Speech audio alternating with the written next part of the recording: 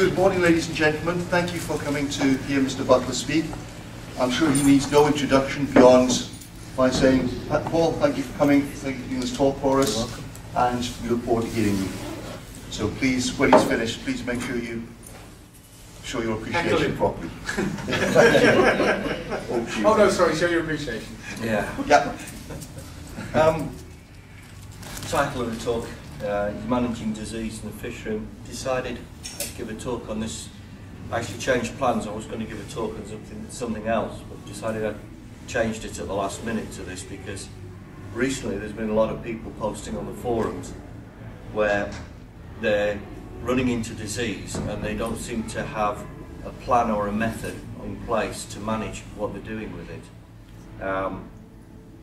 In the UK we are somewhat constrained as to what we can do, and what we need to be able to do is to have a clear plan on how we actually manage the process so that we give ourselves, and obviously the fish, the best chance to actually get themselves better rather than us magically making them better.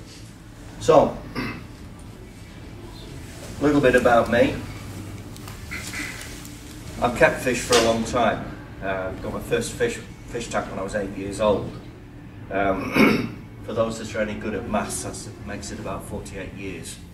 I'm not going to make this talk particularly scientific or technical because it's not the purpose of it. The purpose is to get an idea on how we manage the process. Not what dosages are, not what the treatments are, but just how we manage the process and how we go about dealing with it. It doesn't matter whether you've got one fish tank or 200 fish tanks. If you get a problem, you need a process to deal with it. That's what we're trying to achieve. Feel free to ask questions as we go along. Don't be shy, just pipe up and ask away. Right, so it's the first thing most people do when they discover they've got a problem in the fish tank. Shove something in here. Yeah?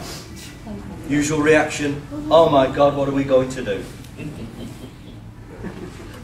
So, what are we going to do? Well, there's medicine in, obviously. Anything will do, I don't care, I'm putting some medicine in. Because it's got to be right, hasn't it? You're doing something.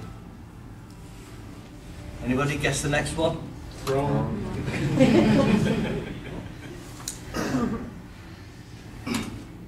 So, if that's wrong, what should we be doing? Finding out what the problem is. To better understand the process, we actually need to understand what we mean by disease, what we mean by a problem. If we are in the situation where we're trying to manage something, if we don't understand it, how can we manage it?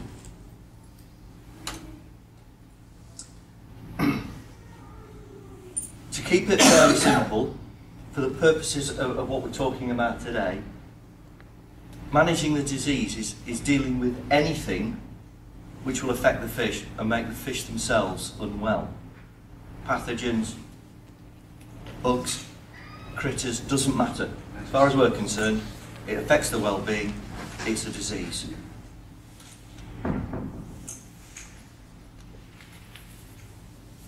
Again, to simplify it, we can look at diseases in a number of different ways. We could get very complicated and start talking about what they look like under microscopes. We won't. But to categorise them and to help us to get a clear picture, we've two ways of looking at diseases. The first way is we have 5 groups of diseases. Anybody? Give me a clue, one of the groups. External parasites. Parasites, yeah. They're actually the most common. They're the most common cause of illness in a fish tank is a parasite. Except for one other, which I'll come up to later. We've got bacteria, which clearly cause problems. Viruses. And again, we'll have a little word about those later. And fungi. The environment, water, air, is full of spores, fungal spores. And it's only when a fish is compromised that fungus can take hold. Anybody any idea what the last one is? Bad conditions. Bad conditions in the aquarium. Ah. Environmental. Not strictly speaking a pathogen, but it has an impact on the fish, and so we can consider it a cause of disease, because effectively that's what we're talking about here. These are the causes of disease.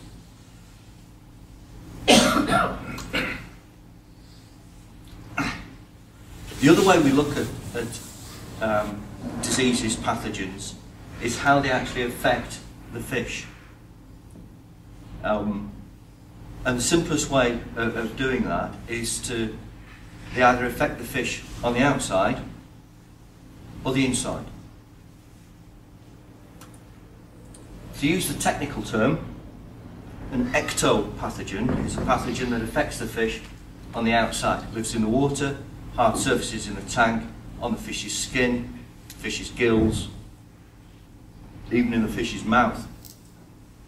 And there's some examples of the sorts of things that can affect our fish there.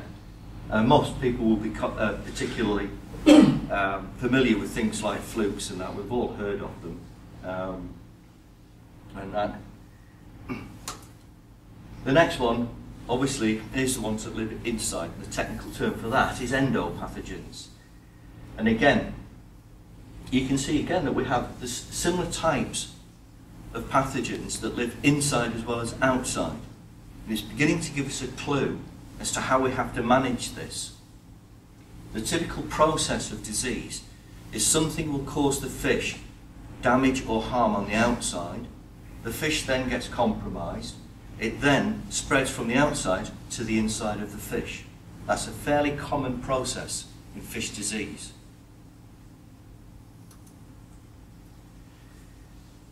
So what's the underlying root cause? Anybody guess what the most common cause of fish becoming ill is? Stress. Who said stress? Me. Spot on. Number one cause of illness in fish is stress. Do you know why? Stress causes the problem. Yeah, because it lowers the immune response from the fish. Exactly. What happens is that when when any animal becomes stressed, you get a peak and a trough in the immune response. You get an immediate sharp peak, and then it plummets. It actually goes off a cliff, is the phrase they often use, and the immune system effectively shuts down. So for a brief period of time, until the immune system can recover, the fish are incredibly vulnerable. So stress is the number one cause of the immune system shutting down, and therefore it's the number one cause of disease and illness. How many of us bought new fish and thrown it straight in the tank? Come on, let's be honest. Eh? Yeah, okay. And you know, for years, I got away with it. And I'm sure many of you have done it and got away with it. And you read it all the time. Oh, why should I quarantine fish? Surely they've all got the same bugs. Surely this, surely that. Yeah, well, there's plenty out here. It's got to be right, hasn't it? Absolutely. There'll be people in here who have done it and have got burned and have lost fish because of it. I have. Okay, so we've been good. We bought new fish, we put them in a separate tank, we still get a problem. Yeah? This is a husbandry issue. This is us causing the problem, because what we haven't done is make sure we've managed it properly. Barrier nursing. Hmm? Barrier nursing. In a way. One way of looking at it. Food? Seems an odd one to put up for a cause of disease. Live food. Mm. Live food. Certain live freshwater foods are not clean. It's the kindest way of putting it. Unless they are farmed in clean run water, then foods like tubifex and bloodworm live in polluted, foul, horrible water. And if ever you look at, if you take one and look at it under the microscope, you can actually see parasites living inside the bloodworm or the tubifex. It's quite revealing when you actually do that. And there's no debate that if you feed this type of food to fish, if their immune system's compromised, then there's a risk that you will introduce a problem to that fish. Also, these worms also bring in contaminants such as heavy metals and that, because as they go through the silt, the worms absorb these, and the fish obviously eating them then take these heavy metals into the system. And one of the reasons why heavy metals are a problem to fish is that they have no mechanism for getting rid of the heavy metals. So once they're in the fish, they're there. So it can take a long time to build up to levels such that start to actually cause a problem, you know, to toxic levels and that. But many heavy metals, mercury, lead, fish can't get rid of them. We can't get rid of them. Or organophosphates. They're less likely to affect tubifex and bloodworm. They're more likely to kill tubifex and bloodworm because they are. That's their role in an organophosphate is an antiparasitic in its own right. They're actually illegal in this country. No. Yeah, I think they're illegal in Europe, but they're certainly illegal in this country. Other external sources. What do we mean by that? Anybody? Vibration, lights, cleaning lady with a hoover, or painters and decorators with spirits. And there's Putting coffee on the top of the tank and letting it spill. yeah, there's that. And you know, there's one thing I did was I was doing some routine testing on the tanks, and I'd done all the tests and I got them all lined up, checked all the colours, and then tipped all the contents into the tank for some bizarre reason. You know, we all have our moments. But seriously, there's things going on in and around the environment that can affect it. A few years ago on the American forum, there was a person there who had these really weird problems happening in the system. We'd gone through a process of eliminating everything, and the only thing that was left was something in the environment. And they were adamant it couldn't be, but we'd actually gone through it piece by piece, and in the end, what was happening is, in the States they have these like air conditioning units in houses, and they've got a pipework running where the tank was, and there was a tiny leak. And it was dripping into the tank. And they found it by accident.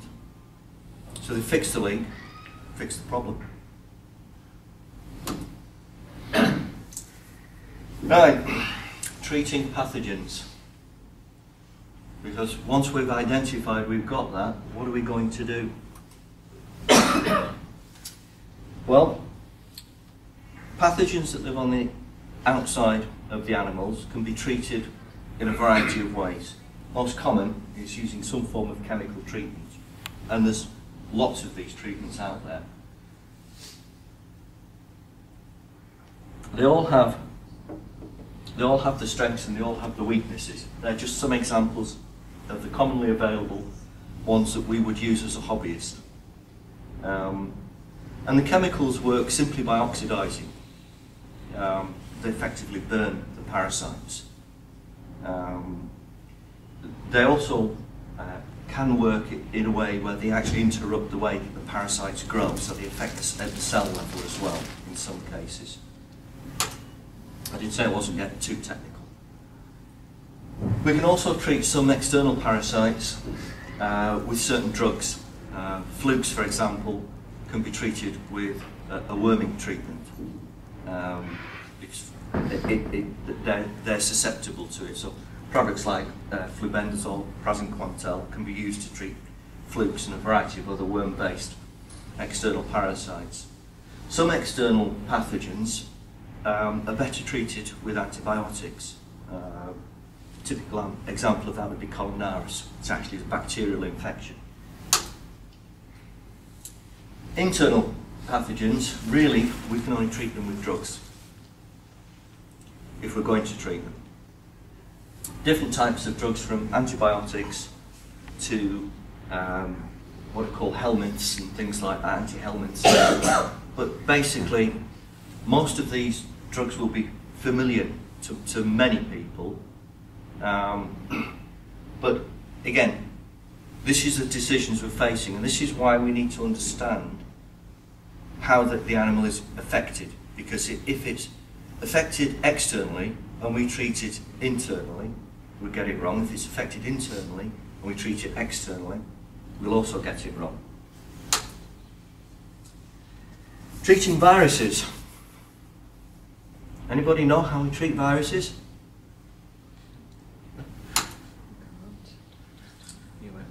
Yeah. We can't, basically. We can't treat viruses. I don't know how many have recently been to the doctor saying, I'm not feeling very well, and he said, you've got a virus, go away. Or take an anodine, or something like that. But essentially, it's all we can do. We don't actually give the fish an anodine. Well, I don't.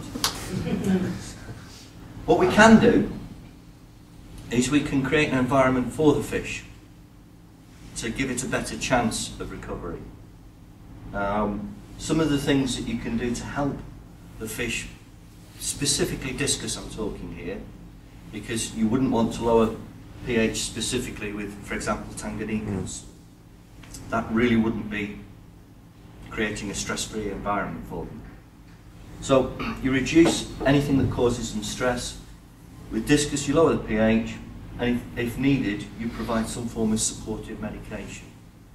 Now we'll touch on supportive medication a bit later.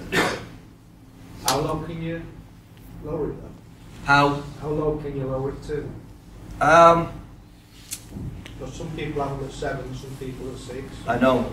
All I'll say at the moment is watch this space, and we'll come back to that. I promise. The one you've got. Yeah.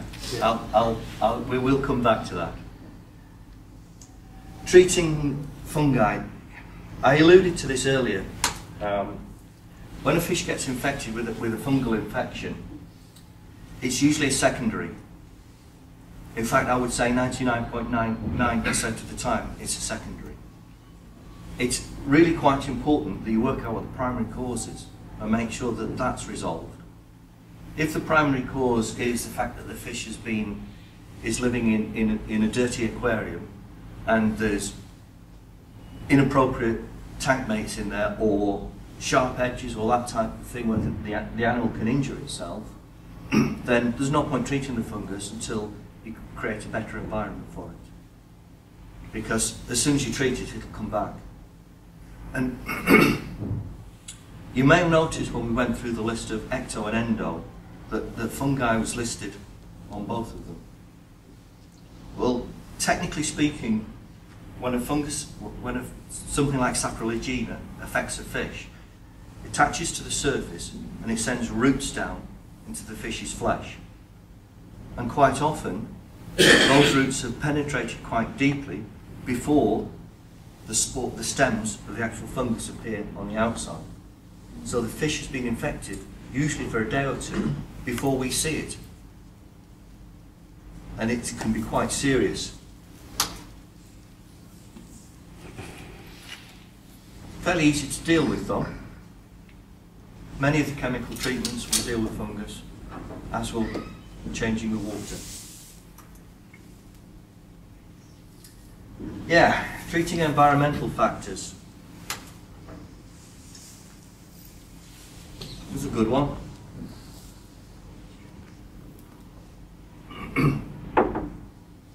They live in water. If the water's polluted, change it. Most people seem to be reluctant at the first sign of disease to change water. If we go back to the beginning of the excuse me, the presentation, where people rush in to medicate. If they rushed to change water first, they would be doing something productive.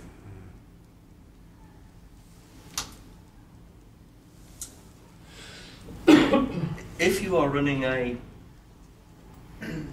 150-gallon tank, and you can only produce 50 gallons of clean water, changing water may not be an option. So, using carbon in these circumstances is an option. Again, there's a lot of debate on discus forum around the world about the use of carbon in discus tanks. The main reason not to use carbon in discus tanks is because you're wasting money. Because we change so much water, there's no point for using carbon. But if you're in a situation where you have a pollutant in the tank and you cannot produce enough clean water to change all of it, then you have to use something to remove the pollutants. And there's nothing better than activated carbon. It's simple to use, it's not overly expensive, and it works. If the environmental factors are because it's in a busy hallway with loose floorboards and you get the 9:15 express from Waterloo every morning thundering by, then perhaps relocating the tank might be the option. Certain types of vibration, certain types of reflections and that cause a lot of stress to discus. If you want to see a good reaction, a flight reaction from a wild-caught discus, for example, is get a light shining into the tank, then move your hand across the light, and they will dive. If they don't, they're not healthy. Because it's a natural reaction, they think there's a bird coming to get them. So that causes stress. Again, we'll see this a few times, providing support meds if needed. And as I said before, we will be talking about types of support medication. We briefly mentioned antibiotics. I know there's been lots of internet chatter on the UK-based forums about antibiotics. I also know that, should we say, there's a certain amount of trading going on. At least do it with your eyes open and understand the situation. It's vet prescription only in the UK. Our colleagues from Europe, America, and that are much better off in terms of availability of drugs than we are, because they can go into various outlets and buy them. We can't. Buy them over the counter in France. Sorry? Buy them over the counter in the chemist. Yeah, France, Spain, Belgium. I know for a fact that you can buy antibiotics over the counter. It's actually covered by law, very boring, but that's the actual current law that covers this. And just to be absolutely clear, it is a criminal offence, not a civil offence. It's a criminal offence to own or use any prescription-only medicine without it being prescribed. It's also a criminal offence to be a drug dealer.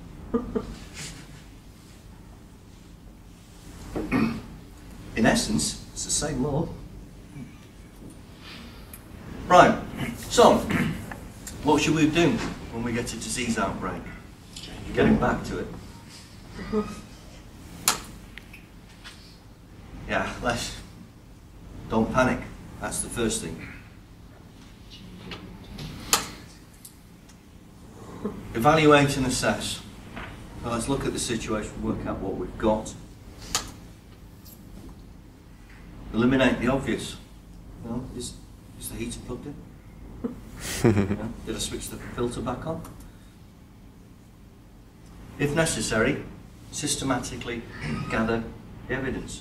What the fish look like, the symptoms, how it's behaving. Confirm the diagnosis if necessary. determine whatever treatments, execute the treatments. One other step.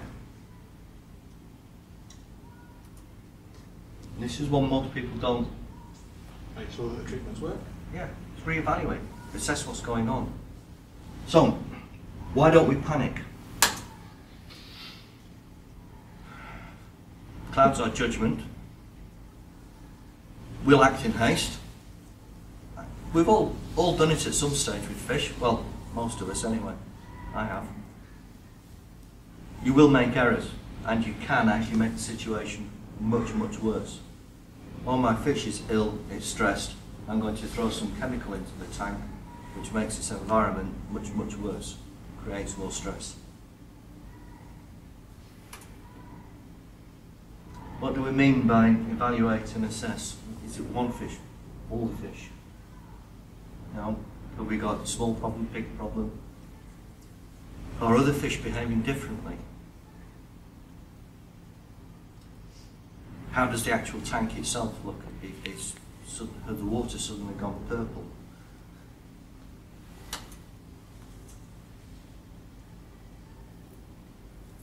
Eliminating the obvious seems pretty common sense to all of us, and yet most of us will be guilty of not doing it. And I can speak for myself certainly, and a number of people I know, we are definitely guilty of not eliminating the obvious. Are the temperatures okay? You know, did we forget to put the heaters back on? Done a water change, pull that on, plug the heater, Yeah. plug it back in. You know, has the heater stuck on? Are the filters working? Do we know they're working? Have we confirmed they're working? You know, we've not just assumed they're working, because why wouldn't they be? Is the equipment operating as it should do? Are we getting proper water flow? We're not getting dead spots, for example. When we did the last water change and forgot to unplug the heater, did it crack? You know? Have we introduced fish, or have other fish in the tank suddenly started to change their behaviour because perhaps they're breeding? I don't know if you've ever kept rams with your discus, but if ever you've seen a tiny pair of rams when they're breeding, backing up 6 and 7 inch discus, it's quite impressive to watch. But that's what happens. Is the pH appropriate?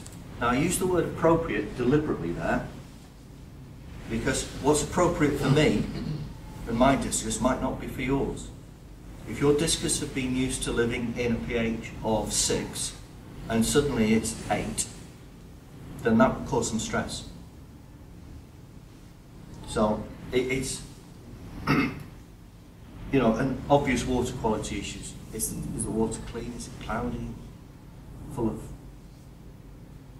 algae or anything like that? The usual.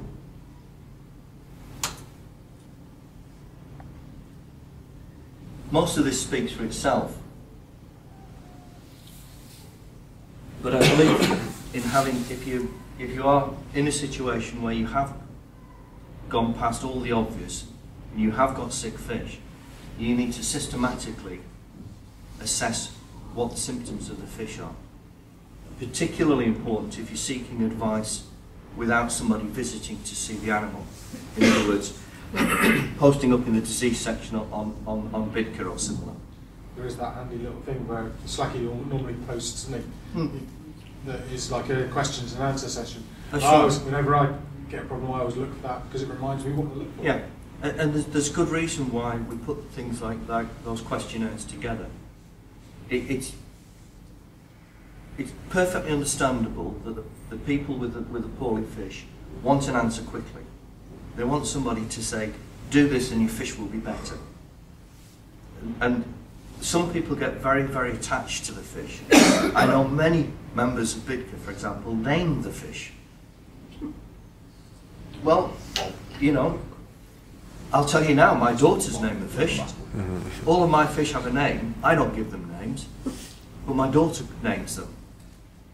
And I'm sure that when my granddaughter's old enough, she'll name them as well.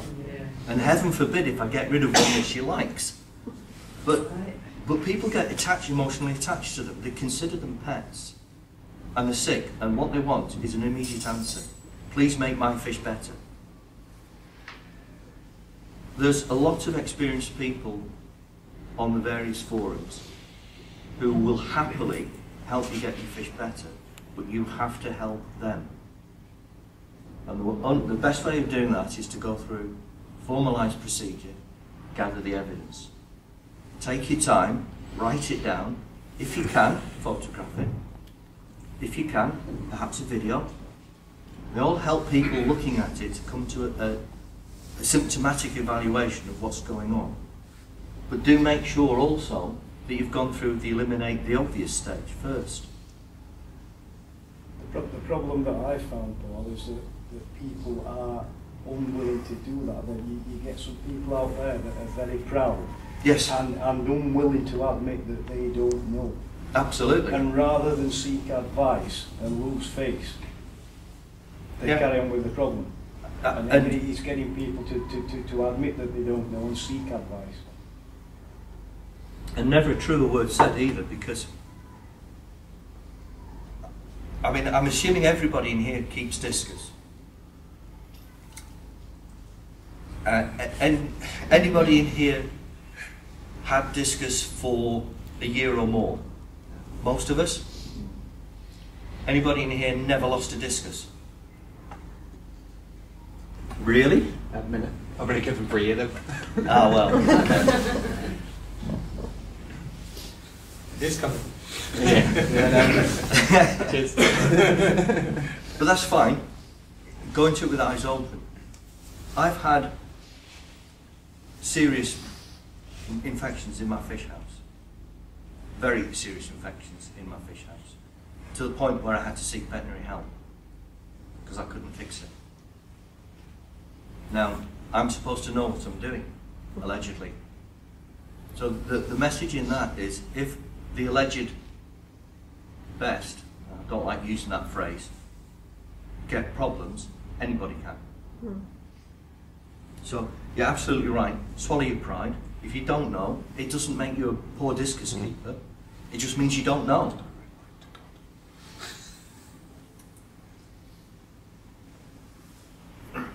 Confirm the diagnosis. Really, carrying on from the point I made about, in my case, having to seek professional help to sort the fish out. In the particular case with me, I had to take 3 live animals up to a veterinary surgery in Andover for them to do various tests on. And the first thing they did with them was obviously kill the fish, because no point taking dead animals up. In my case, I had a system-wide outbreak of a bacterial infection, and I had somewhere in the region of 110 adult discus that I was at risk of losing. So sacrificing 3 discus was quite easy, even if 2 of them were wild. So if you know how to use a microscope and you have one, use the microscope. If necessary, seek a second opinion. If you've got good hobbyists around you in the local area, drop them a note, get them round to have a look. Having a second set of eyes can help, even if it's just as a sounding board, to go through the, have you checked this, have you done that? Use a reference source. Reference sources are things like Edward Noga's book, which is it's the reference source that most vets use, and it explains what the diseases are, what the various treatments are, and how to treat them. It also explains how to diagnose them. It's an expensive book, but it's a professional work. It's heavy duty. There's other good books, Discus Health by Untergasser. Andrew So actually has a good book, Disease and Problems and Solutions it's called, isn't it? Andrew's book. These can be considered reference books because these guys, I know Andrew, and I know that he has killed thousands of discus deliberately to look at them under microscopes because that's what he's like. But he has learned from it. And he had the farm, so he could do it.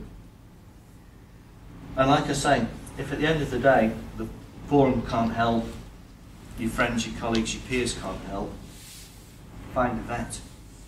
Some of them are very, very good. But I have to travel a little way to find one. You might have to. You might have to. I'm very fortunate where I live. In Winchester, I've got Peter Scott, who, for those that don't know, is probably the most. He's one of the television vets, but he specialises in aquatic and exotic creatures, and I'm also a decent working relationship with a lady called Fiona MacDonald. She produces some medicines which we can buy over the counter, but she's also a vet, a fish vet. And with one issue that I had with some fish, it was leading us to believe that we had a particular situation going on, so we sought Peter Scott's advice. And he said, if it is, he'll publish it, because it'll be the first time ever. So I felt quite relieved it wasn't. Once we've... Did I miss a slide there? No. Right. So we've confirmed the treatment, we've used our reference sources, vets, whatever. We're now going to treat. It's decision time. What are we going to treat with? Chemicals, medicines, antibiotics. I separate medicines and antibiotics out to keep a clear line between the two. By medicines, I'm talking about over-the-counter medicines like Fluxol and such. Antibiotics are what they are, antibiotics, prescription only. I mentioned support treatments a lot earlier. Typically this tends to be salt, an Epsom salt. What I was going to do was have a pot of each, because people seem to get confused, and let them taste them. But I figured maybe it wasn't the best idea. Temperature requirements and filtration requirements. Now, why would I put that under determining treatments? Because you can raise the temperature to help. Sometimes, in some circumstances, yeah. You can also lower the temperature to help. It goes both ways. And filtration. Why is that something we consider when we're determining treatment? Because if you use antibiotics, it's going to kill the filtration. Yeah. Absolutely.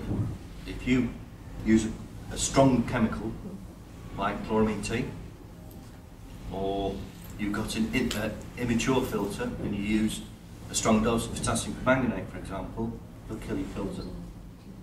And you'll carry on in the belief that your filter's working.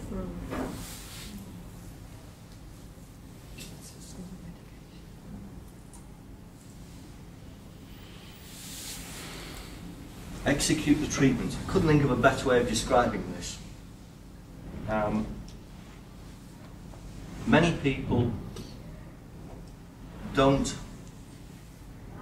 follow a disciplined enough approach when they're actually treating fish. I'll just throw some in. Oh, well, I did it yesterday. It'll be all right if I don't do it today. And so on and so forth. Understand what the dosage is. Because we had a case last year, I think it was, where one of our members treated with potassium permanganate got his maths wrong. And I think, if memory serves, he lost fish. So understand the dosage. And if in doubt, if you don't trust your maths, stick it up on the forum, somebody will get it right. How often? Dosage frequency.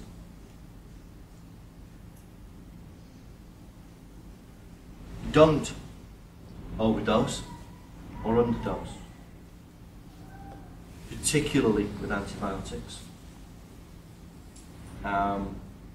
With caustic chemicals, overdose will cause immediate physical damage to the fish. With antibiotics, it can literally overwhelm their internal organs. If you underdose, for example, with a chemical such as potassium permanganate or chloramine T, it'll have no effect. So you're just wasting time. If you underdose with antibiotics, you're giving the pathogens an opportunity to adapt to the antibiotics. So the antibiotics themselves become useless. Understand for how long you need to treat. And the reason that's there is that if you've correctly diagnosed and you've got a case of flukes, then if it's the egg-laying fluke, you need to treat for much, much longer than if it's the live-bearing fluke. There's two types of fluke: gill fluke, skin fluke. Gill fluke's egg-laying. And you need to break the cycle. You will not affect a fluke egg with chemical treatment. Not and leave the fish alive anyway. So you need to wait until the eggs have hatched. And you need to break that cycle. So you need to treat longer, for example. If it's a skin fluke or costia, something like that, you can treat for much shorter periods of time. If it's an antibiotic, you need to treat long enough for the antibiotic to get into the system and do its job. And another common question is, where am I going to treat? Do I treat the main tank, or do I put them in a hospital tank? And there's arguments both ways. There's arguments both ways. There is no one right or wrong way.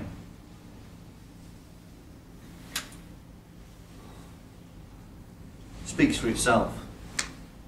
Am I using the right treatment? Is it working? Is it causing any other problems?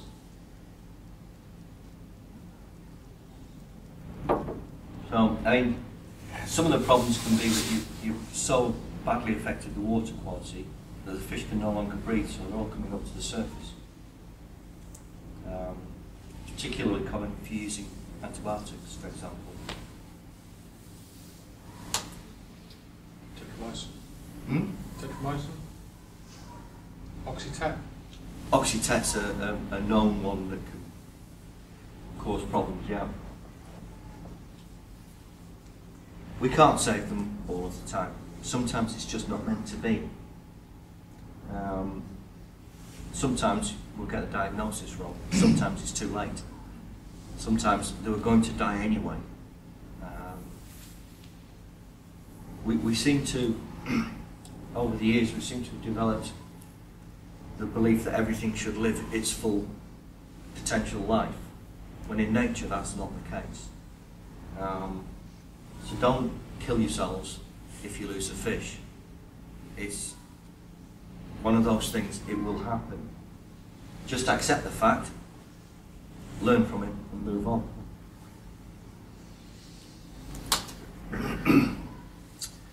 Right, what I'm going to do now is talk through some of the points that were raised, and that supporting treatments, microscopes, a few other bits and pieces, pH, temperature, and try and get a bit of debate going. And I mentioned microscopes before, and I've read many times on the forum, too expensive, don't know how to use one. What point are they? Anybody own a microscope? Yeah, is it your house? Yeah. I've also got a binocular one on the way. Smart ass. I know who of.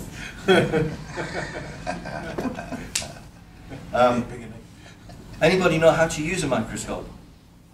Yeah. Anybody been formally trained in using a microscope? Because I was a vet nurse.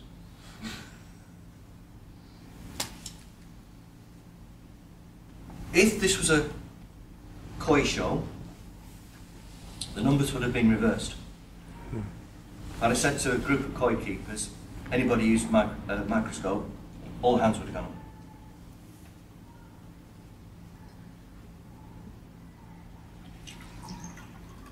To me, that tells me something. Either it tells me that the koi keepers don't know how to look after fish and they've got disease all the time, so they shouldn't keep carp, or perhaps we haven't caught up with them yet. Admittedly, koi can be a lot more expensive than discus, but discus are a big fish. They're easy to handle, they're easy to take samples from. What's the benefit of using a microscope? Anybody? Sorry? Diagnosis. Fine. So we've got a situation where we absolutely believe our fish have got flukes. We take a scraping from the appropriate places, stick it under the microscope, and we don't see anything. What's it told us? Sorry? You haven't got flukes. So even if we don't see something, we're learning something. We're absolutely confirming the diagnosis. You can probably tell I'm a great believer in using microscopes. But you do need to develop the skills. If you ever get the chance to go on a wet shop, it's called, go on one. Can be expensive. Well, they can be, yeah. But so can loosen your fish. Yeah. I mean, a simple Brunel monocular microscope is the cost of one adult discus. Not that expensive. All right. The top-end Nikon binocular microscope is expensive. Paul, up to what magnification should you be looking for in a microscope? For It doesn't have to be that much. For general day-to-day use, a magnification of up to about 400 is fine. After that, you start to see things at the cellular level. And you will see all sorts of things going on. And unless you are specifically looking for bacteria, you've no real need to go much above that. You'll see Costia, ick, you see flukes at 100. Colnaris even. You'll be able to see most... Flagellates? Yes, you'll see flagellates. You may have to stain to see some flagellates, but you'll see most protozoa, if not all. You certainly see, well, yeah, you'll certainly see. I mean, some worms you see with the naked eye. Some worms you can see the evidence with a magnifying glass. But if you have a microscope that has a 4-fold, 10-fold, and 40-fold objective on it, or a combination that gives you that, or similar, then that's more than enough for what we need in a fish room. You know, they don't need to be oil-immersed, high-powered electron microscopes, as much as we might like to play with them. So, yeah, I mean, up to 400 times. I've seen some microscopes that go in less common gradations, but typically they go 410, 400. So 4 times, which is 40 times mag, which is where you should always start at the lowest magnification and do an assessment of the whole slide and work methodically.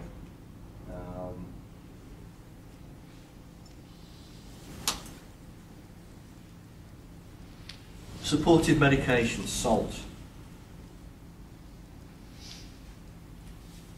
I have seen people recommending that discus are kept in salted water. I've seen people saying that salt doesn't work. I've seen posts on forums saying don't use salt with iodine in it. Don't use salt with anti-caking agents in it. Put some salt in, it's called Epsom salts, get it from the chemist. There's a lot of, want a better phrase, Tosh talked about salt in aquariums. Again, I stress aquariums. Salt is both a medicine and a supportive agent. You can use it on its own or with other medications. Many people have seen recommendations from me to use salt and acrofloratin together, for example. You can use it as a long-term bath or a short-term dip. It's used in different ways when you do that, but you can use it that way. Some general guidelines, though, is don't exceed 3 parts per million for long-term baths with discus. It will cause them to have problems internally. People are clear on what a long-term bath is. Understand that we're talking here days and days rather than 20 minutes in a bucket. Salt won't affect your pH. It's pH neutral. It has no impact on it because the ionic nature of it is balanced. It will affect your TDS. So if you've got a conductivity pen or a TDS meter and you put salt in your tank and you stick it in, it'll go off the scale. For use in an aquarium, you can use any salt. Iodized salt is safe because the iodine is iodized. It's in a safe format. It cannot cause any harm.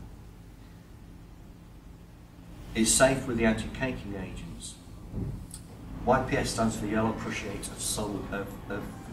It's actually the cyanoferronite. But if you are going to use salt with anti-caking agents, don't do it in the midday sun in Texas, because that's strong enough to break the salt down. Because of that, I'd suggest you don't use UVs as well with salt. Salt isn't plant safe. There are some plants which are a little bit more tolerant to salt, but most plants don't like salt. Why is that important? Because if you start killing your plants, you start affecting your water quality. As a general guide, if you've got a fish with an open wound, put some salt in the water. Up to 3 parts per million if you need to.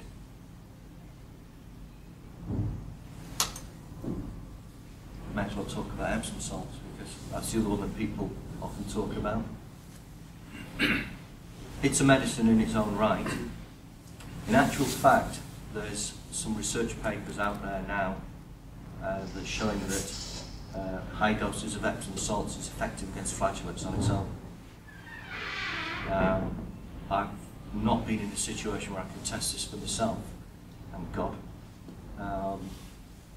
But there's a number of published papers now which is suggesting that this is a treatment in its own right for flagellates, which I think is quite good because it's cheap enough and it's available over the counter. I've often, when people are using an antibiotic like metronidazole, I've often recommended to use Epsom salts in conjunction with it because when I've used that combination, it's been far more effective. It will affect the pH of the tank, particularly if you've got soft water. It will tend to make the pH of the water around about 6.8. And it will obviously increase TDS. Anybody who keeps planted tanks will know that putting magnesium sulfate into your tank is perfectly safe with plants. We're happy with that so far.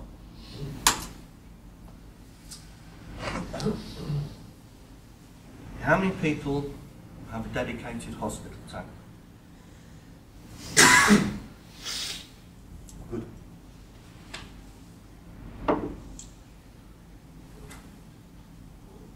My hospital tanks are completely bare tanks.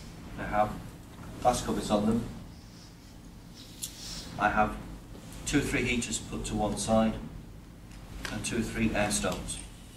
I actually use the yellow, red and green plastic air stones that you get from Malaysia. They're easy to sterilise. Yes.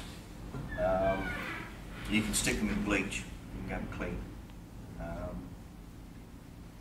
I never use filtration in a hospital tank because there's no need, because I'm going to do 100% water changes on it every day. Now, not everybody can do that, so you have decisions to make. Talked about temperatures before.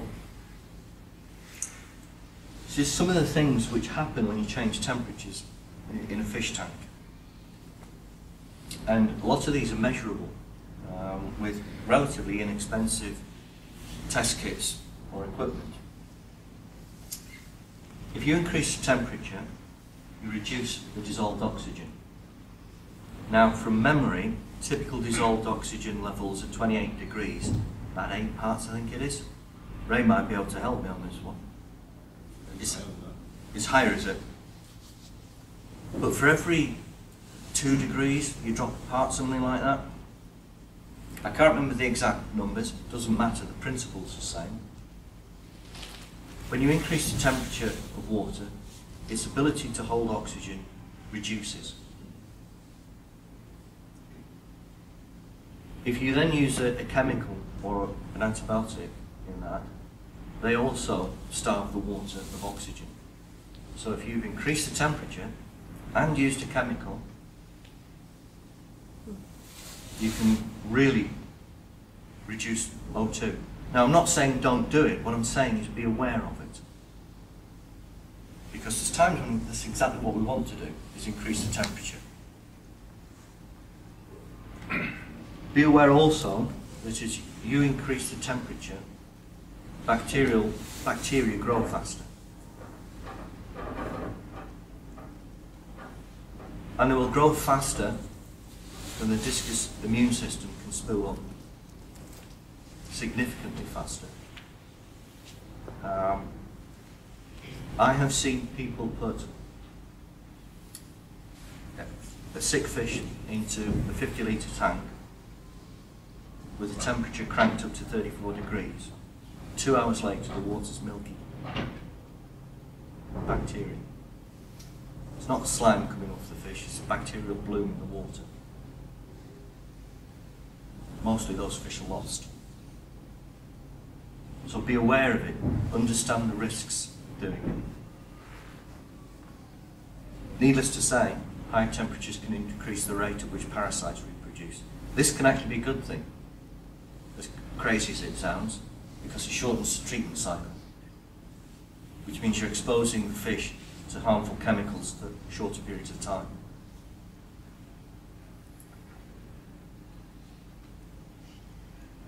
There's anecdotal evidence, and lots of it, that higher temperatures kill some parasites. There's a belief that high temperatures kill flagellates. According to various scientific papers from Florida University, this is true. At 39 degrees Celsius, flagellates are indeed killed. So you fish. Very good chance, isn't there? And you have to keep them at that temperature long enough for the internal organs of the fish to get up to that temperature. Dodgy, my book. You want them with chips? You want them with chips? Yeah. Some parasites, like good old-fashioned white spot,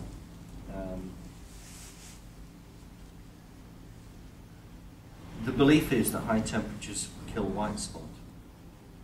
And in some ways I think that's right, although reports from Scandinavia and I think Poland now are suggesting that there's some temperature resistant strains of white spot, which if that is true, a bit of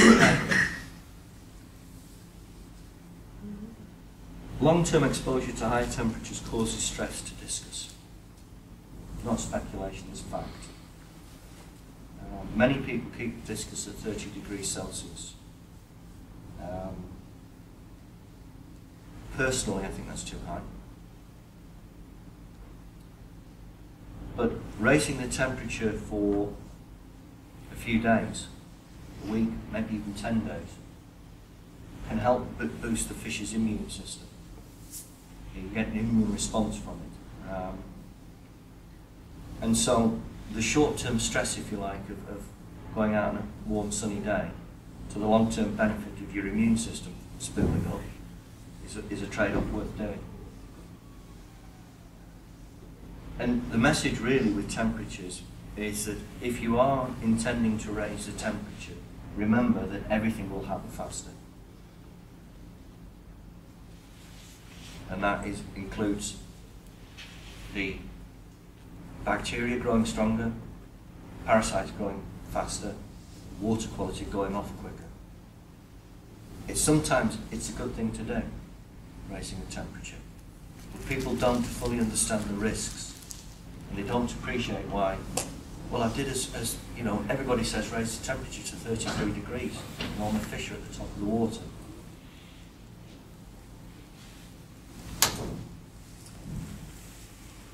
pH. The gentleman over there asked about pH before. It's derived from the Latin, which means weight of hydrogen. Interesting subject is pH. Probably one people have lots of discussion about many times. A high pH, as most people know, will make ammonia more toxic if it's present.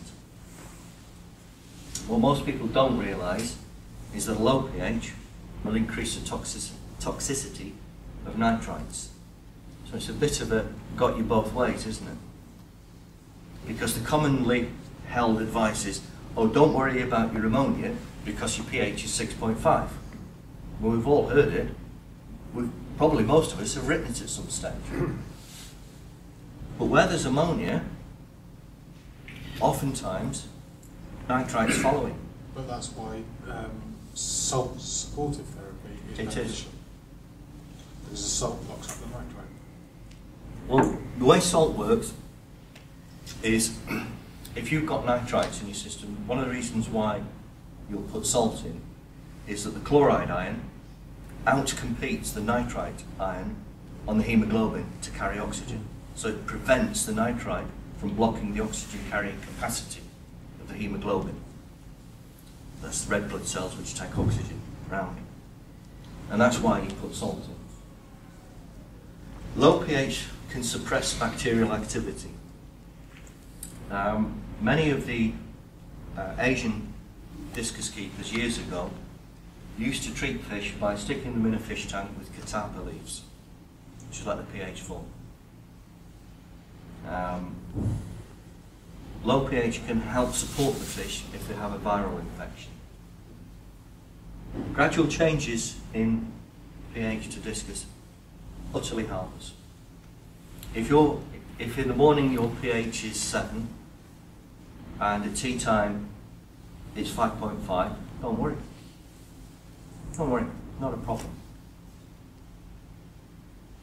Rapid changes are dangerous, no debate, particularly high to low. If you have a bigger change of 1 degree pH going down in a few minutes, that will cause discus stress.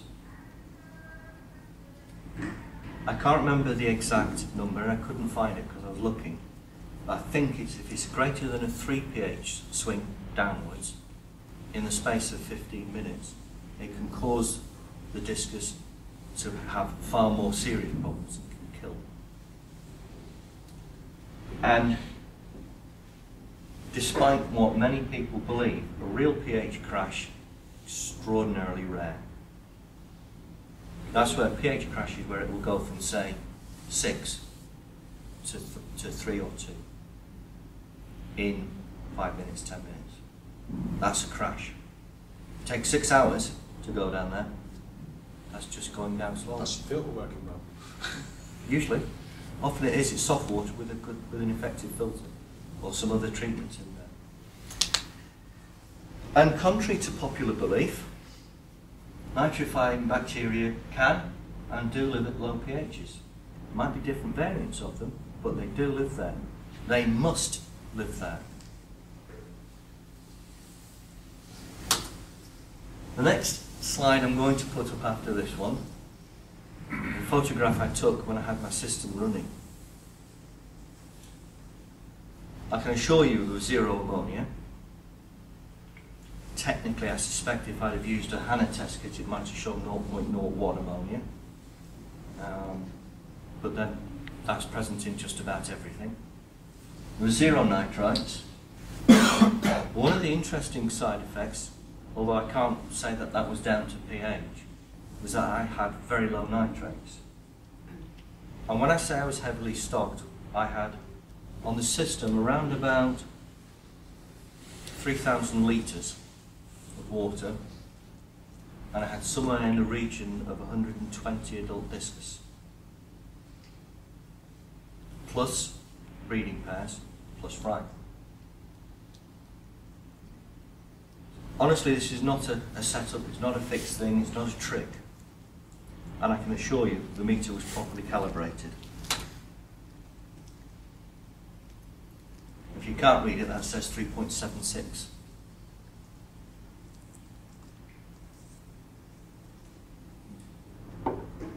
And there's a few people in this room who visited my fish room enough times to know that I'm absolutely telling the truth on that one. Now, don't go away thinking I've got to get my pH down to 3.76, right? That's not the purpose of this. This is to show you that if that's where your system and your water management routine takes your pH, don't stress about it. Don't worry about it. Just let it be. And Martin and Barry for certain saw my fish and that. They looked all right to me. Point to me. Yeah. Happy as pigs in shit. Yeah. So you've got to bear in mind that discus are evolved to live in very low mineral content water and are evolved to deal with pH swings, because in the natural environment the pH can swing by as much as 1.5 points in a day. So it's natural for a discus to have a pH swing. It's not as stressful.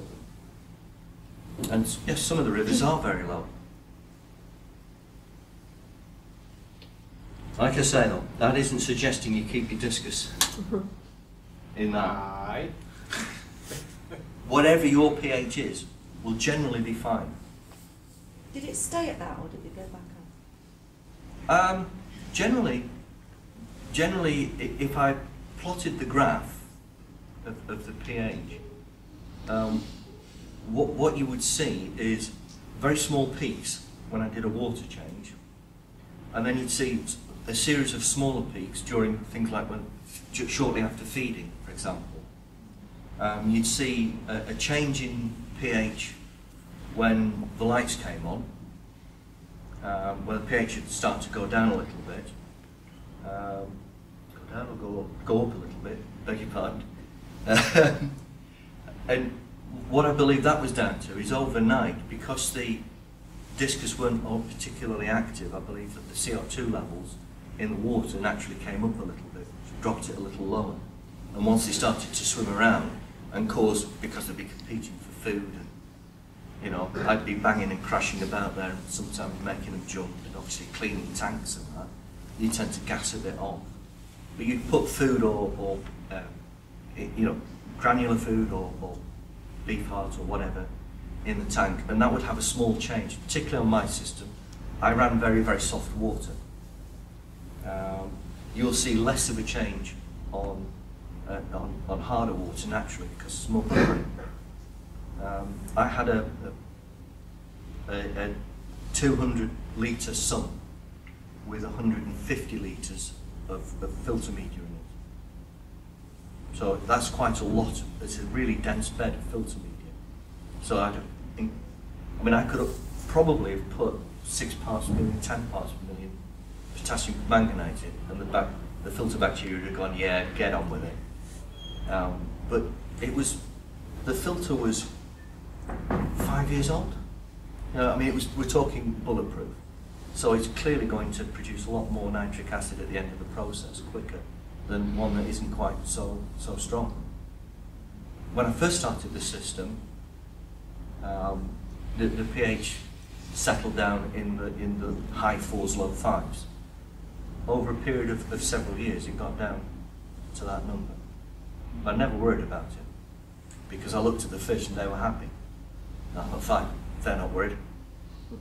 So, yeah, I mean, it's people do get worried about pH, but there's no It's real... having the confidence, isn't it? Yeah. To trust what you've Yeah. done. Yes, it is, very much so. But that's knowledge. Knowledge and It comes with, experience. yeah, comes with doing it. Because I rang him up when mine went like it, and he went... he laughed at me. Yeah, well, I'm like that. Lots of support and help. Right, my favourite subject where fish keeping is concerned, water. As far as I'm concerned, it's either clean or it isn't. No in between. You cannot overdose on clean water. And really, if you take one message away today, take that one away. Because if you've got problems in the fish room, change some water.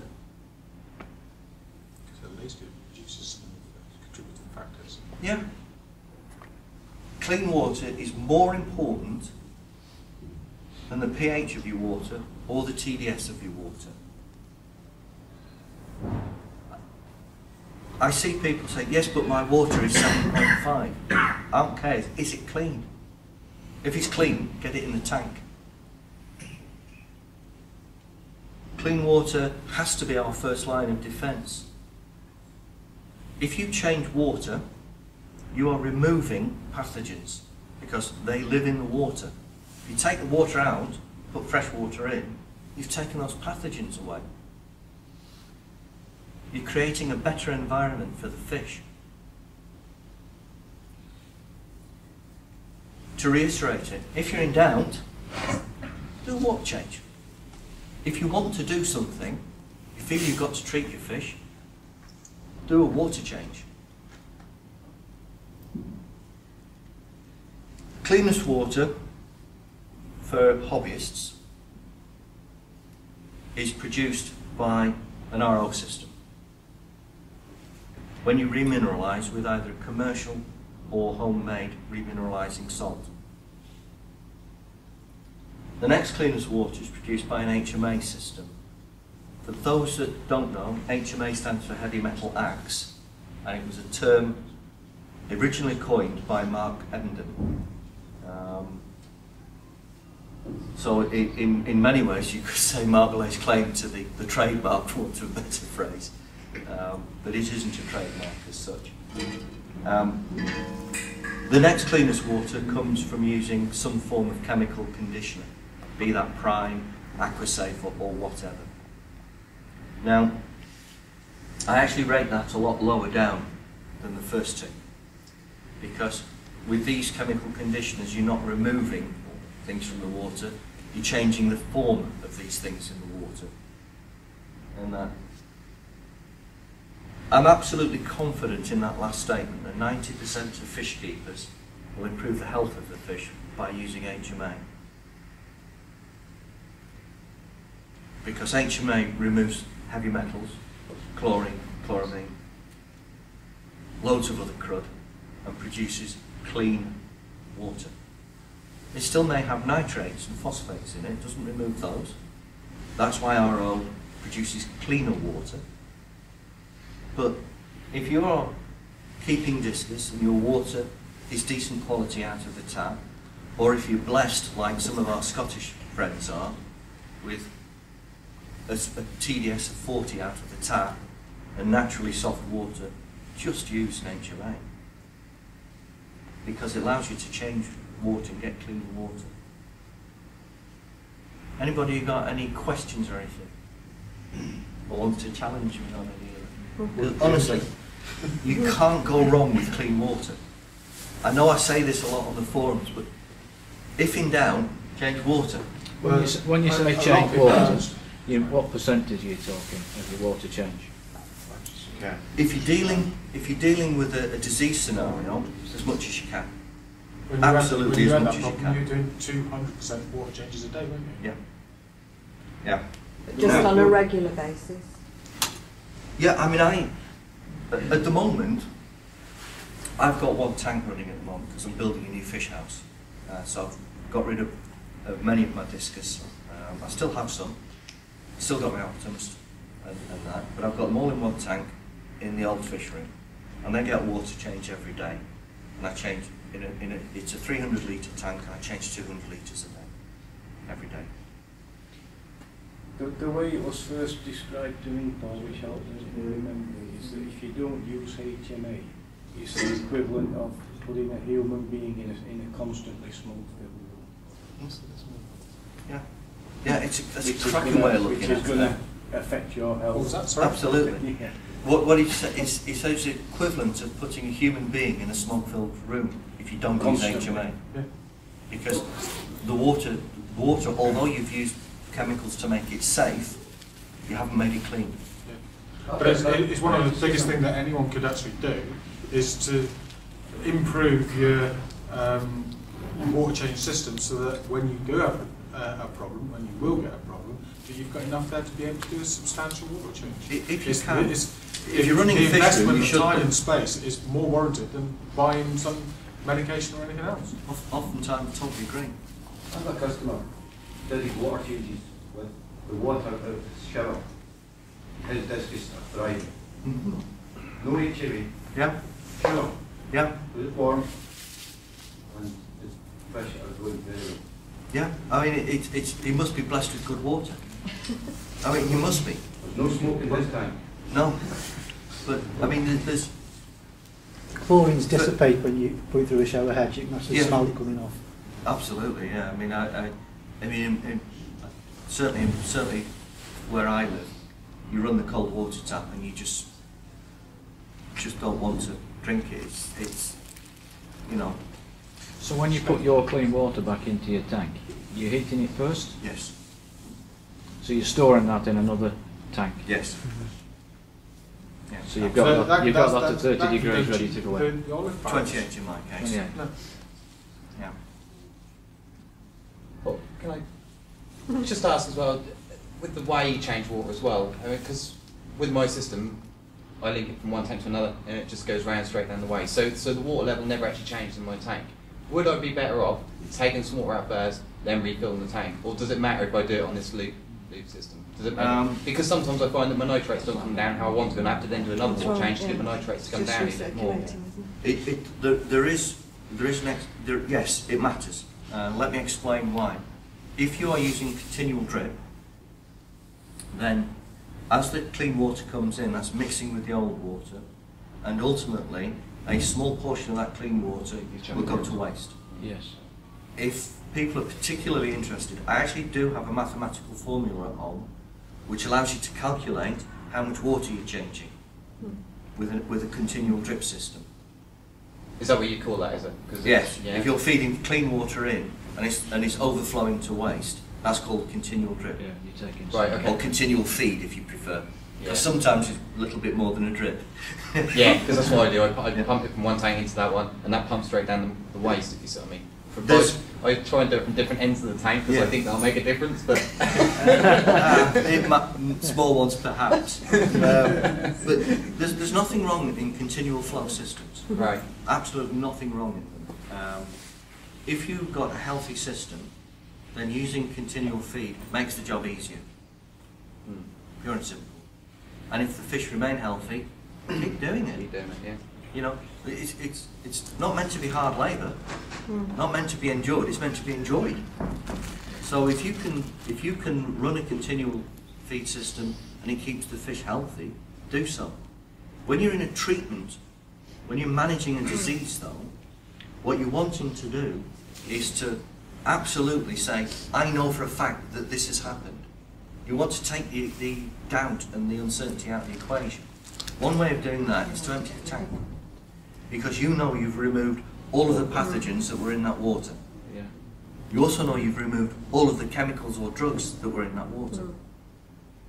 One more question while we're on it. I've got an HMA. If I want to just trickle it directly into my tank at a very slow rate without heating it, yes, fine. That's normal. that's okay. Yeah, yeah. Provided the tank temperature, the heating, the tank Yeah, as long as you monitor that. You sometimes got to put a slightly bigger heat in there to be able to cope with the temperature. Perfectly fine. Yeah. Yeah. I mean, if I ran continual feed, that's how I'd do it. I wouldn't heat it first. In fact, when I have run continual feed, that's exactly how I've done it. Cold water goes in the tank. Yeah, all run. I was just going to say all run warm water through the HMA. Some people do that. It costs you more. Yeah, Think some about people that, do that, but I don't worry about it that much. Why is there nothing on the market to let you know when your cartridges are done? There are. There is. There's flow meters. You can actually get inline flow meters, which will tell you how much water's been through. Every set of cartridges, if you go on the manufacturer's website, or wherever, Pentec or anything like that, will say this cartridge is effective for X amount of litres per minute for X amount of 1,000 litres. Yeah, So but all you you can physically get- got to do is have, prior to your thing, is I bought myself an aftermarket water meter and just plug it into the pipe work, and away you go. You know, that's a good answer, thanks. Inline flow meters. You can get inline flow meters. Do you know what I do? Is I have a sticky label on the outside of the thing, and I put the date. I put the cartridge in. Yeah. And then I go, oh, it's 3 months ago. Stick a new on it. Thanks Now, for that, 3 Bob. months is about right for the amount of water I use. It might be 6 months or a year for other people. Depending on. Yeah. Point's right about the litres of water going through a filter, we've got that. But it's designed to remove chlorines and chlorides. It depends on the level in the tap water. Yes. Definitely, yeah. You could have an HMA Oh, yeah, system yeah. with 20,000 gallons, you'd actually put 40,000 gallons through it. Yeah. Because if you've got a low concentration, How do you know? Yeah. you You Take it don't. to the lab. Take it to the You- lab. I was going to say, you will get, if you go on your water company's website, But it doesn't tell you about boluses that they put in the water when there's when every time that you've got a water main break. Right. The guidelines are that they've got to stick in a litre of chloramine into the thing, because it's a little bolus that goes down the line, which kills any pathogens that might have got in your drinking water. Bang, away you go, and they put in 25 litres. But I mean, I work for the water industry, Yeah. and I've seen them standing chlorine pipes. Yeah. They batter it down there. Yeah. To make sure. Yeah, exactly. Yeah. They just sort of, instead of sticking in a litre, they stick in 25. Yeah. it's from their point of view, they can't overdose it. From our point of view, the consequences, if you don't pick it up, And then it can be catastrophic. HMA. Are these filters more efficient on a slower rate than they are on a quicker rate? Yes. So the slower, the better. They're efficient. Every filter has a point at which the water goes through too quick for it to absorb Yeah. everything. Yeah. It doesn't actually change their efficiency significantly by slowing it down too much, because if you've removed it, you've removed it. And provided the water is exposed to the media long enough, most domestic HMAs, I think it's about 4.5 litres a minute, I think, from memory. I don't run mine that quick because I just let it fill up slowly. Yeah, I'm very slow. Right, lights. Again, most people have lights over the tank, and then often confusion as to whether you should use lights when you're managing disease. Generally speaking, I advise people just turn the fish tank lights off, leave the room lights on, just turn the fish tank lights on. There are some medicines which are affected by strong, I've put strong lights in. In actual fact, oxytetracycline is affected by just ordinary fish tank lights. If ever you've treated with it, you can sometimes see a yellowy brown scum develop and the water change to a yellowy brown colour. It means the oxytetracycline has actually gone toxic. So you need to be aware of it. So some treatments, if in doubt, turn the lights off. Malachite green, any of the dye-based medicines are affected by strong lights. It's just how they are. Also, when you're dealing with fish, it's like when we're sick. You know, and those that saw me yesterday morning knew that bright light was causing me stress. You know, I had this horrible pathogen called a hangover. And fish are no different. If they're sick, bright lights can stress them. So we're trying to create an environment where the stress levels are reduced. So turn the lights on. Leave the room lights on though. Right? The bottom line explains why. Discus are not nocturnal. They need a period of daylight. They absolutely need it. I don't know, I think Brian has a fish room with no lights in it. No, Barry does, and I do. I don't know who else does. Does yours have lights? External lights, I mean. No. I've gone into my fish room and it is absolutely pitch black. Flick the lights on and all the discus look dead. Absolutely stationary. Because they're fast asleep. And they're pale and they look awful. You know? I've also gone in, hit the lights, and they've all hit the tank walls. So, you can win some, lose some. But the point is, discus need daylight. Right? They don't need bright daylight, they just need light. They need to have a photo period. So, leave the room lights on, turn the tank lights on. Reduce the stress levels for the animal.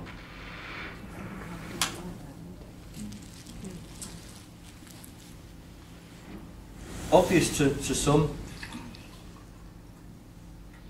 but if you remember, one of the causes of disease was cross-contamination. Then it's worth saying that if you're going to have a disease and you're going to manage the disease, then use separate equipment. Separate nets, separate hoses, separate buckets, separate towels. It's all very well going into your fish room with your separate nets, your separate hoses, doing the water change, then drying your hand on the towel, going to the discus tank, then drying your hand on the towel, then going to... So if you're managing disease, separate everything. But also, if you're doing your quarantine, barrier nursing as well, go and deal with, do everything that you need to do. Coming on to that. Go on then. Right. You want it? Right. Do you want it? I'll take them all for you It's the if you same want. thing, it's part of your routine, isn't it? It is. As much physical separation as you can get. Right? Ideally, separate rooms. So you want a separate room? Yeah. Now that's something I do agree with. It's only because I fart. If you can, if you've got a disease in your fish room, try and get an external air supply. People are often surprised by that one, and it's really, there's a lot of airborne pathogens, and if you've got a humid atmosphere in a fish room, warm, splashes, gets in the air pump picks it up, circulates it to all the healthy tanks. Get your air pump outside if you can, or in a separate room, somewhere else. Get a fresh air supply. Don't worry about it going outside in winter, because the act of compressing the air heats it up. And my favourite one, a mop and bucket with some bleaching, because nobody ever spills any water in a fish room, do they?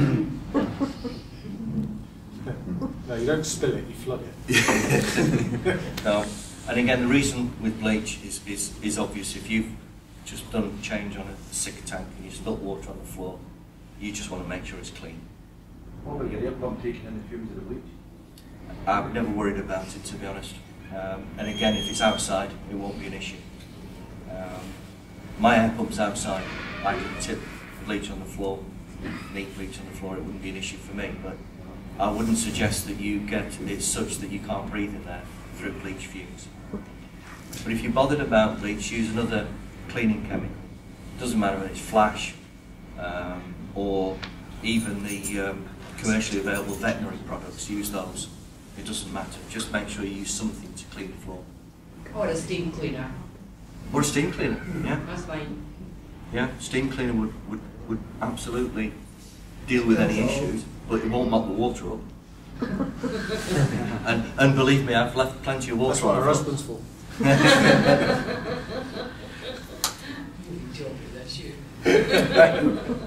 We're in essence getting to the sort of nitty-gritty now.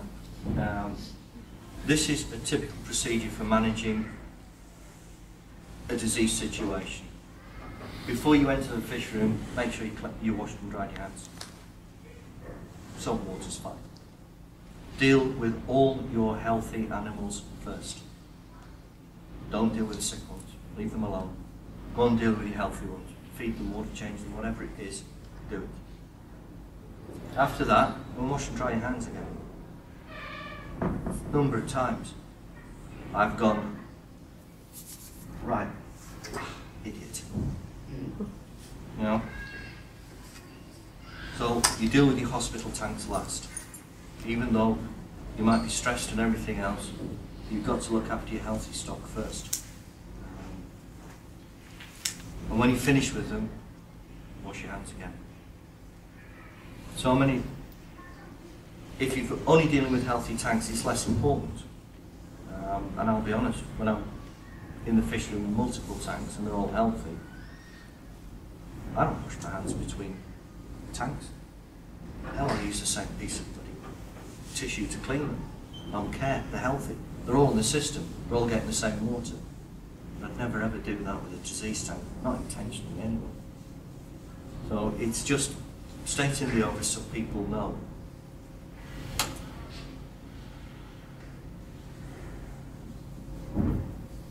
This is a sort of blueprint, if you like, for, we're now getting to the stage where we've got to treat the fish.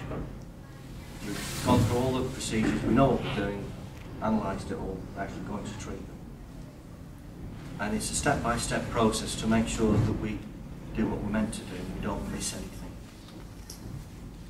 And the very first thing you do is perform a large water change, as large as you can. Now, this applies whether you are treating in the main tank or in a hospital tank. Wipe down the hard surfaces. Do as large a change as possible. Next thing you do is you remove any carbon, any nitrazole, any phosgen, anything like that, anything that's an absorptive resin or media, remove it. Switch off your UVs if you're using them, switch off your ozone if you're using them. In my case, 99 times out of 100, I replace the biofiltration. If I'm treating in a hospital tank, you never had any to start with. If I'm treating in the main tank, I disconnect the filters. And I stick an air stone or a floss around the air stone. The floss is there to catch muck. And you'll be surprised at the amount of gunge that it collects. The next thing is, once you've done all that, your tank's now ready to be treated. So accurately measure whatever it is you're treating with, whether it's a chemical or an antibiotic. Prepare it, if necessary, according to how it's meant to be prepared. So dissolve it if it's chloramine T or potassium permanganate. Crush it if it's a tablet, whatever. But get it ready. Apply the dose. Cover the tank.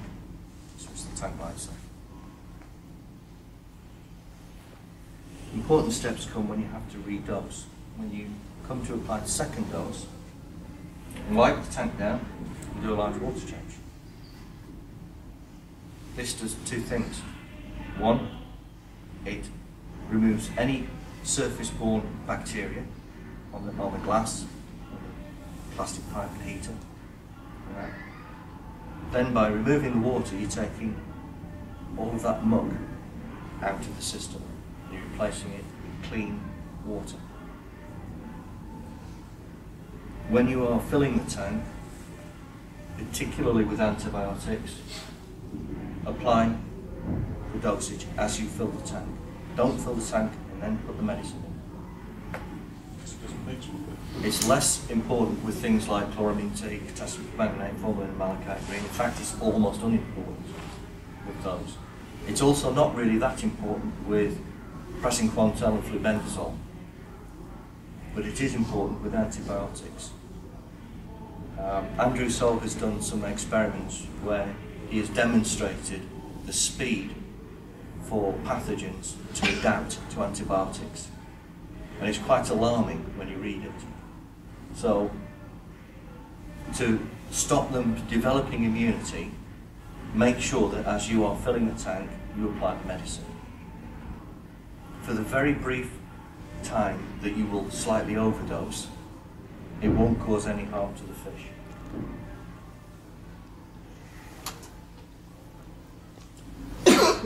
Right, we've covered much of this, but it's worth restating. The benefits of doing 100% water changes, or nearly 100% water changes. Removes waterborne pathogens, pollutants. Allows for accurate dosing. It's clean water, we know exactly what's in there. We don't have to work out how much we removed. We don't have to carry out any maths to say, I think I've removed 80 litres, so that's, oh, how much of the dose is it? So it removes error. It replaces trace elements. That may not be important if you're using HMA water from moderately hard and upwards. But if you're using RO water and using soft RO water, trace elements can get spent very quickly. The other thing is it rebalances the O2, because you have organisms living in the water using the O2, depleting it. So you're giving the fish what it needs, and again reducing the stress. The stress of the water change is far less than the stress of crappy water. Of course, benefits of water changes are one thing, and there's also disadvantages of water changes. That's my current water bill.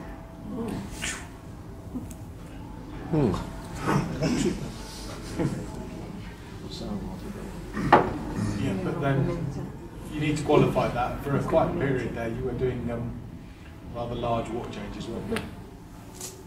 It can get away from you if you're not careful. That's using RO. So, we've gone through the procedure, we've got our fish back to health. Everybody breathes a sigh of relief. What are we going to do? Leave a dirty fish tank in the fish room, which can spread disease? Or we've forgotten about it and fill it with water, stick a healthy fish in there? No, we're not going to do that. As soon as you finish treatment, absolutely as soon as you finish treatment, thoroughly clean everything necessary. Throw the filter media away. Just make sure it's clean and dispose of any used medicines safely. Some can go down the waste, most can't. Albeit, when we're doing a water change, how else are we going to do it?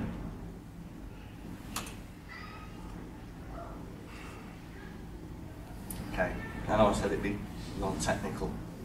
Apologise for the next bit, but the whole purpose of what I've been trying to work towards with this talk is to create an environment in which the fish are less stressed, to create an environment in which the fish can effectively heal itself. So we reduce pathogen and we provide support if needed. In reality, what we're doing is we are getting the circumstances back in the fish's favour. We're trying to get the fish back into a state where its own immune system can take over and make it healthy again. Because in reality, that's what happens when we get treated. We get hit with a drug that knocks the bacteria back quickly, and we're then given support so that we feel better, and our immune system kicks in and gets everything back under control. So that's what we're trying to achieve with the fish. But perhaps it's worth knowing what the immune system, we talk about this all the time, but I wonder how many of us really know what the immune system is. There's two parts to it, to the immune system. Every living animal has an immune system. Heck, even plants have an immune system. The first part is called the innate immune system, and in the case of our fish, it's a skin and slime coat, and it's the barrier, it's a physical barrier. And it consists of a variety of things, but some of the interesting ones are phagocytes and macrophages. And these are organisms which live on the skin in the mucus and if a foreign body comes in, they attack it, literally attack it. They literally go to it and they engulf it and they eat it. They actually attack it. That's their job. The adaptive immune system works inside the body, and it's effectively the last line of defence. So in cells in the guts and bloodstream. And again, we've still got our friends, the macrophages there, but there's a few other difficult to pronounce words. And it works in the same way, and it's the last line of defence. Now, when the immune system goes down, the fish stops producing these organisms. That's what it means. Now, a lot of these are produced from, I believe, bone marrow and the like, which is why people with bone marrow diseases are immune compromised. And the fish is not physically strong enough to actually produce these antibodies. What we're trying to do is create an environment where the fish feels better, take the stress off its other organs, so it comes out of emergency processing mode and starts to produce the organisms which you can fight the disease with. When the disease organisms become so great that they overwhelm that, that's when we have to step in. But until then, really what we should be doing is everything we can do to support their immune system. That starts with reducing stress. So, basically, as you've probably worked out, what we're trying to do here when we're managing both our fish rooms and disease in the fish rooms is to reduce the stress on our fish. The only way we can do that is to provide as near optimum conditions as possible. Sometimes, when things go wrong, we have to step in to help the fish. Sometimes it's as simple as increasing water changes. Sometimes a little bit of assistance with perhaps a little bit of acroflavin and salt or something like that. Sometimes it's more severe. But what we're doing is reducing the direct pressure and the stress on the animals so they can help themselves recover. As I say at the bottom, just using clean water, providing a quiet environment, will often be all that's needed. Any questions? How do you know all this? Because he's clever. How do I know all this? The hard way. Yes. Donkeys years ago, when I started keeping expensive fish like discus, the internet didn't exist, not in its form that it is now. For those old enough to remember, there was things called bulletin boards like CompuServe and the like.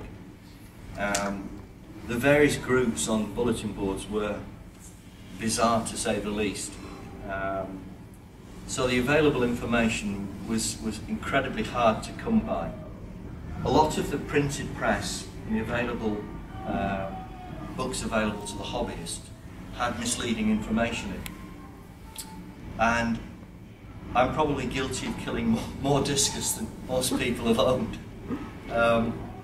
But you go through problems, you learn the hard way. I decided that I was either going to learn how to keep them properly and understand why they got ill, or I was going to give up. Because it was silly not knowing.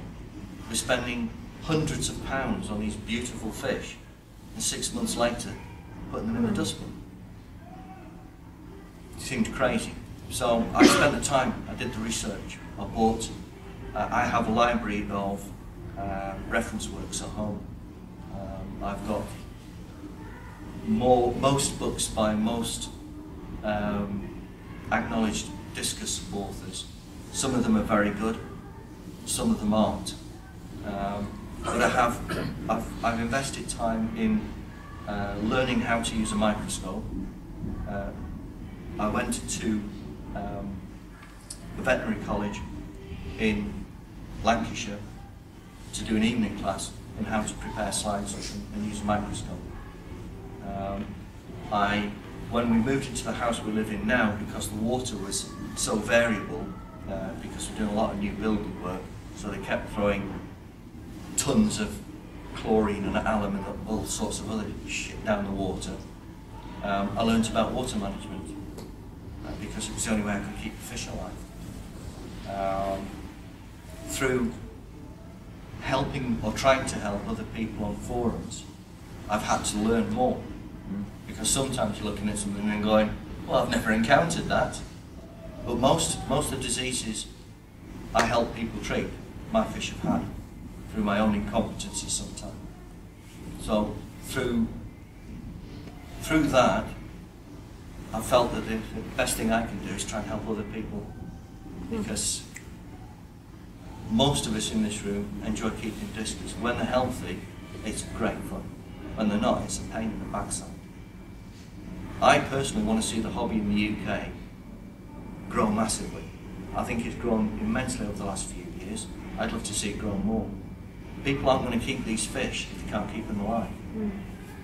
Hopefully what you've seen here today will show that with a considered, thoughtful, conservative approach, that it's not expensive.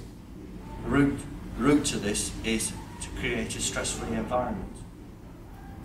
The way we create a stress-free environment is essentially comes down to clean water, sensible temperatures, and don't worry about the peripheral things. pH is interesting, but largely unimportant.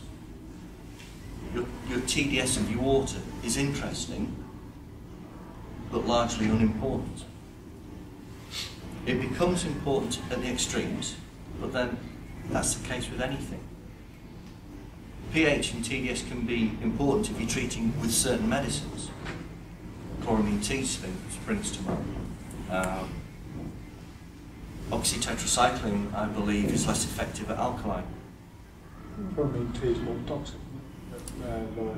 Yeah, I think so. Yeah, I know. And so there is some importance to it, but its relevance is low. If the debate is, I'm worried about changing water because my pH will change, then there is no debate, change the water, put clean water in, and the pH will be what it will be. Do you think that we're going to get to a point where we're going to get a superbug come over from Malaysia because of the unregulated use of antibiotics over there?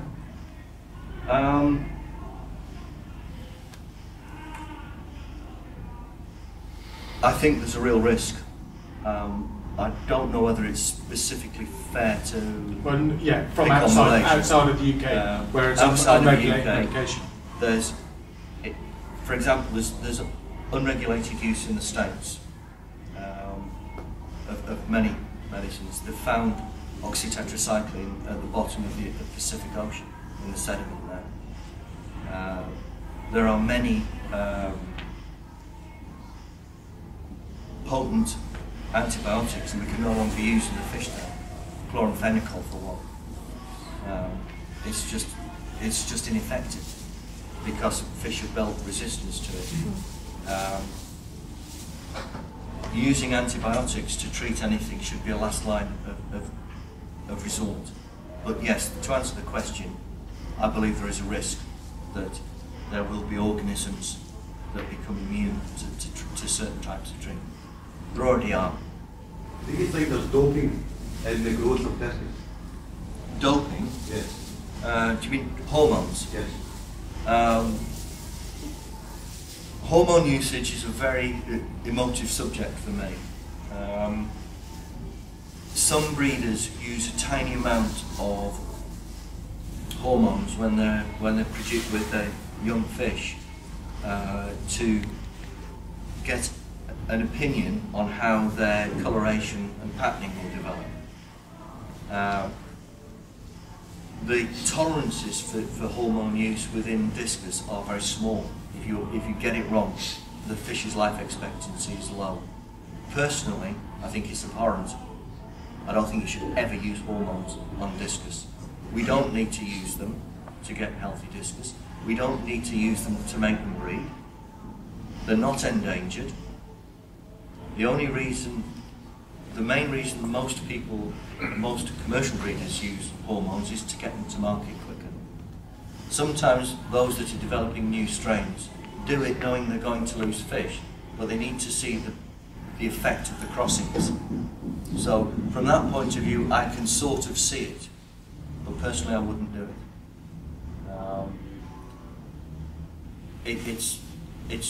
There's no need, in my mind or opinion, to use hormones in the general day-to-day racing discus. But it's generally the case with discus, the bigger the fish, the more money. Undoubtedly. Undoubtedly. And I think the show 2 years ago, and the fish are even bigger again this year. Yeah, I totally agree. The temptation for breeders to use growth-enhancing hormones is there. But we've demonstrated, many of us as hobbyists have demonstrated quite clearly that with decent management routines and sensible feeding schedules, you achieve exactly the same end result. You might do it slightly slower from a commercial perspective, but the commercial guys, particularly the big discus farms in Malaysia and the like, they change a lot of water and they feed a lot of food. The vast majority don't use hormones anymore. Some do. There's still some in some countries that use hormones, but there's no need. And the downside is that what happens is that they try and break into markets, for example in the UK or Europe or America, supply these wonderfully coloured fish which die within a few months. And ultimately, they go out of business themselves, so it's self-defeating. Self-defeating. There's often a bit of confusion between hormones and colour enhancing. Colour enhancement's natural. Many foodstuffs contain colour enhancers. Some beef heart suppliers put colour enhancers in the food. They accentuate colours. Discus in the wild eat fruits and that which have colour enhancers in the crustaceans and that which have colour enhancers in. Flamingos do, it's why they're pink. So it's a natural thing. Overdosing them's dangerous, particularly the synthetic ones. Any more questions? Well, you just use a bottle of food colouring, don't you? Just tip it in the tank. If that's it, leave it, sir. Can we download this presentation somewhere? This gentleman's video. It will be on YouTube. 10 minutes. Any more? Yes, mate. Yeah, probably in the minority here, Paul. I don't use HMA, I just use AquaSafe because it's out of accommodating unit and so on and so on. I don't generally have any problems at all. I've only got the one tank. But with the AquaSafe just binding heavy metals and so on, what are your thoughts on just adding carbon to assist with that? I don't use carbon. There's no doubt that carbon will absorb a variety of impurities in the water. So there's a benefit to it. One of the controversies with carbon is that certainly there's still a lot of people on the various internet fora that believe using activated carbon in filters in discus tanks leads to hole in the head disease. I suppose if you were keeping your discus in incredibly soft water, you know, TDS of say 10 or less, then it might absorb enough of the trace elements to cause problems for the discus dealing with its food and therefore lead to potential illness. I don't really buy into that as a concept. I don't see the dangers in using carbon as such in that respect. I don't advocate using carbon because we change quite a lot of water. So you're often filtering clean water. So my objective is if you're changing that amount of water, save yourself some money. But if you're in a situation where you have more restrictions on you, then carbon, certainly with most common water supplies, shouldn't cause any problems. Another commonly held misconception with carbon is that once it's absorbed everything, it'll dump it all back in the tank. Nah, not going to happen. But if you're adding carbon to your filter for your tank or something like that, you might as well put the water through the carbon in the first place, wouldn't you? Well, You can buy those little cheap inline carbon filters now that you literally just got to have somewhere where you can plug it onto a tap outside, I appreciate run it for a small period of time, and then just take it away again and store it. I appreciate that not everybody can set up HMA systems and RO systems.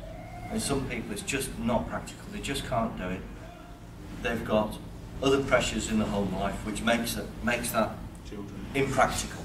So that's fine. I'm fortunate, I've got a fish room. I can do what the hell I like in there, including flood it. You know, it's fine. I don't have to worry about carpets or anything like that. Just get the mop out. He does it twice a bloody day sometimes. Oh shit, the RO! Yeah. Do that all to me, it wouldn't happen. If you've seen how fast his RO by all means use carbon.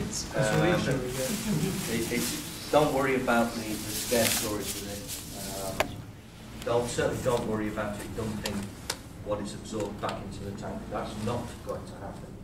All that happens when carbon has absorbed everything it can do is it becomes a biological filter. And if you're really interested in why carbon can't do it, carbon adsorbs, not absorbs. And basically that means it bonds at the ionic level.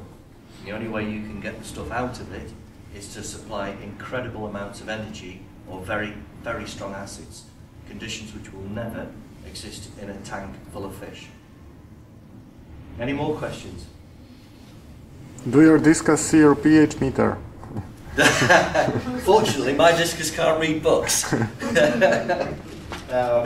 And we do sometimes get a bit caught up in what the book says we should be doing. My philosophy on this is don't. Do the common sense things, relax about it, try and enjoy them. Keep things as simple as possible. Whatever you're doing, if it's complicated, stop doing it. Simplify it.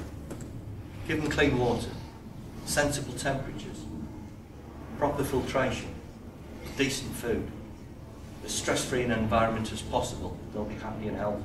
And hopefully, if you do that, you may never lose one.